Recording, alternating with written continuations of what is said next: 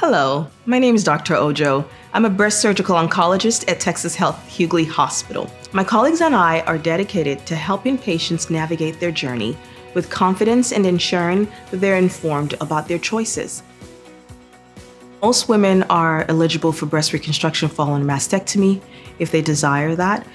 It also depends on whether or not they have other medical problems that could preclude the safety of proceeding with that procedure. The different options are implant reconstruction, autologous reconstruction, which we term either tramp flaps or deep flaps. And between the patient, the breast surgeon, and the plastic surgeon, we come together and decide whether or not they are appropriate for one or the other.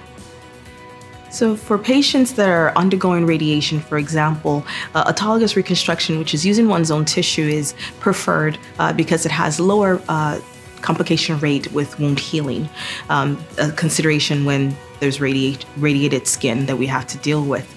And so one of the advancements is a deep flap, that's DIEP flap, where the patient is able to have their abdominal fat reconstructed into breast mounds without violating the muscle layer of the abdomen.